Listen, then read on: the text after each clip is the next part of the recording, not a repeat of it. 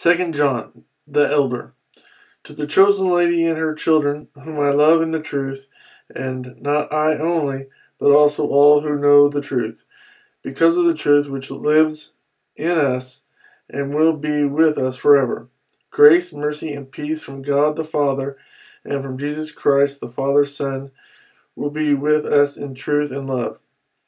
It has given me great joy to find some of your children walking in the truth, just as the Father commanded us. And now, dear lady, I am not writing you a new command, but one we have had from the beginning. I ask that we love one another.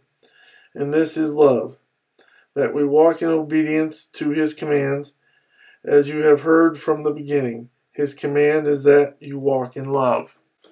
Many deceivers who do not acknowledge Jesus Christ as coming in the flesh have gone out into the world. Any such person is the deceiver and the antichrist. Watch out that you do not lose what you have worked for, but that you may be rewarded fully. Anyone who runs ahead and does not continue in the teaching of Christ does not have God. Whoever continues in the teaching has both the Father and the Son. If anyone comes to you and does not bring this teaching, do not take him into your house or welcome him. Anyone who welcomes him shares in his wicked work.